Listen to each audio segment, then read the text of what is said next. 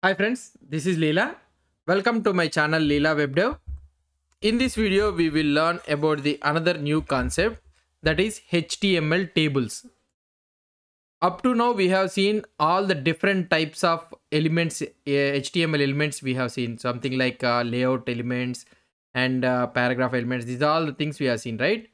Now, we haven't learned about this one. So in order to show the tabular data, if you want to show any tabular data in the HTML, so we haven't find any relevant HTML element regarding to this showing that tabular data. So now how we can show, if you are having a tabular data, means how we can show in the HTML. So we have a special type of elements that is called as an table element. So we can use, by using this table element, we can show the tabular data. Let's say, for example, let's create a simple file, something like tables.html. So I am creating HTML file here. So this is the HTML file, the code snippet.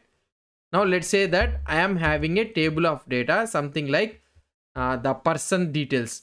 So the person name, the age he belongs to, the age, what is the age he's having, and the country he belongs to, and the total income or something like that. Okay. So let's try to show the simple thing. So let's say that we are having a table. So for showing this table data, so we will use the table like this. So this is the table element. And now the first one is the row. Okay. So tr. Let's say that this is the first row. Let's say that we are having a list of countries data showing something like USA, UK, China, and India. Let's assume. Okay, we are having some countries, 4 countries like this. Now let's see that how the output will be visualized here. So now we are having we have created a simple table element. Inside this table we are having a tr and the td. Let's try to see the output. Now if you try to see the output here, so here we are able to see USA, UK, China, India side by side. Now here this one is showing something like inline elements. Let's try to draw the borders for this table. So we can use the border is equal to 1. So we can also use by using the CSS, but let's try to see. Okay. So this is the table. Now if you want to mention the width, we can use the attribute something like width is equal to 100%. Now let's try to see the output. Now here we are able to see the complete table structure, so that it is having 1, 2, 3, 4. So 4 columns. And now if you try to see, there is a spacing between the rows. Okay. So between the columns and all those things, there are spacing between the cells.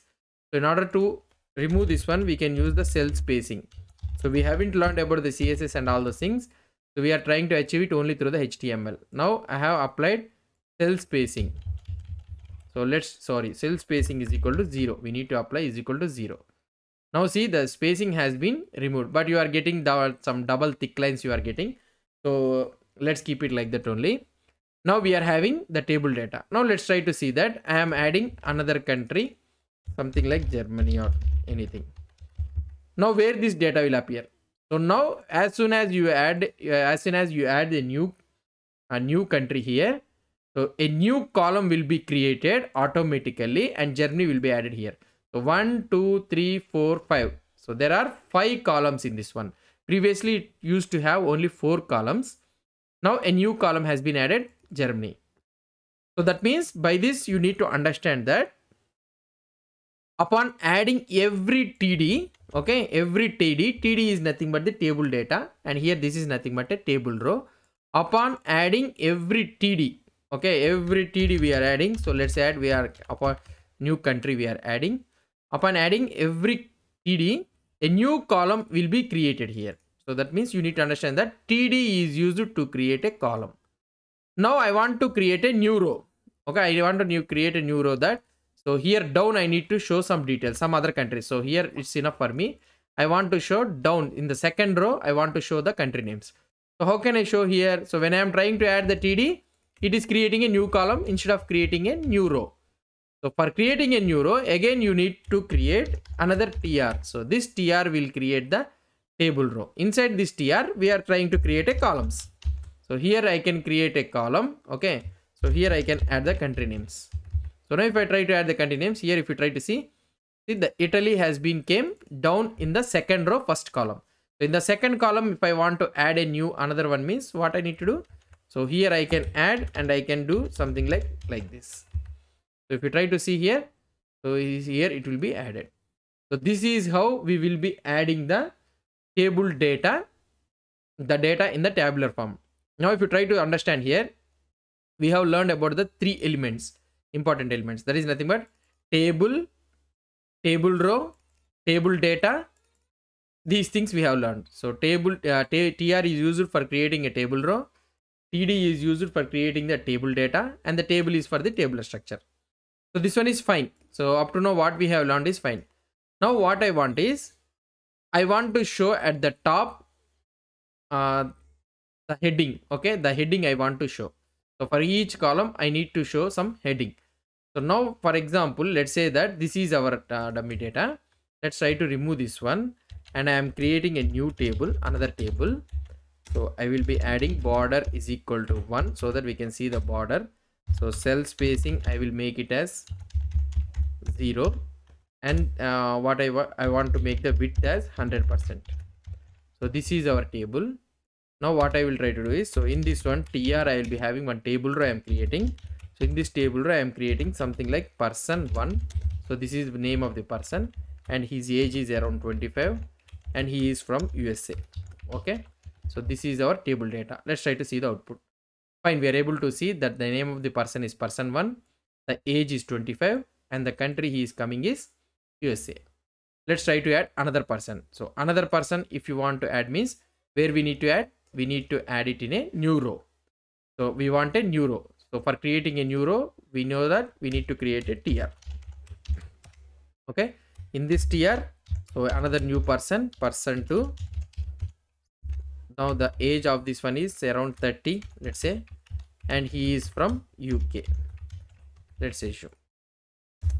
Now this is the second person details. Now let's try to see the output. Yeah, fine, we are able to see the second person details also. Now let's try to add the third person details also. Person 3.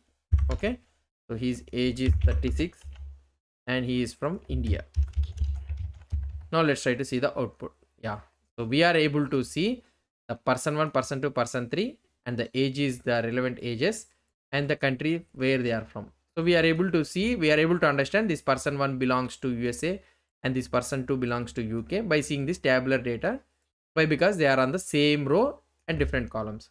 Now we understood. So by seeing this tabular data and the type of data, we are able to determine that the first column gives you the details of the name of the person, the second column gives the age, and the third column gives the country, shows the country. So by seeing the data, we are able to determine it. But when we want to show this to another person, so the person may not able to understand this one, 25, 30, 36. He may not understand about this one. So whether it is an age or something else. Okay. Now what I need to do? So somehow we need to show that heading for this one. So for each column, we need to show a heading in such a way that, so what is this column data belongs to? So what it is exactly the column data, and what is this column data? So now we need to show the headings for each column. So we know that showing the heading is also one type of row. So let's try to add the row at the top. Now we know that TD, the first cell, that means first column, shows the name of the person. The second column shows the age, and the last one is country. Okay. So now this is the thing. So now you know that the first TR shows the heading of the each column, and these are all the table data. Okay, they shows the details of the table. Now if you try to see here, so there is name, age, country, and these are all the person details. Now let's try to, so now if you try to see, so these three rows represents the table data, but this does not belongs to the table data. Actually this belongs to the table heading. So now in order to show the column name as a table heading, so we have a special element that is nothing but head, th. So we can represent it with the, instead of td, we can represent it with the th. Now it belongs to the table head. Now if you try to see the output, so automatically the HTML will try to give the bold and also it will make the center, the column, the data which is present in that particular column, it will be center. Okay, so now we are able to distinguish between the table data and also between the table header. Now now we will be able to understand that this is a table header, okay, which represents the name of each column, heading of this each column, and this all belongs to the table data. Now we are able to understand this one, right? So this is how we will be creating a simple table using this table element. So now what we have understood about this one, this is our simple table. Now what we have understood, for creating the tabular data, so we need to use the table element, and for creating each row we need to use the tr, and for creating the each column we need to use the td. So table is used for creating the table which consists of tr, td and all those things. And for creating a row you need to create it with the tr. Inside that row each column will be created using td element. And if you want to create the heading means, so instead of giving the td you need to give the th. So this is how we will be creating about the simple table in the HTML. In the next video we will see somewhat more advanced into this table thing. So we'll see about that one. Hope you understood about this simple table creation in the HTML. If you have any doubts or any suggestions, please post the comments below to this video. And if you like this video, please do support me by subscribing to my channel. Thank you.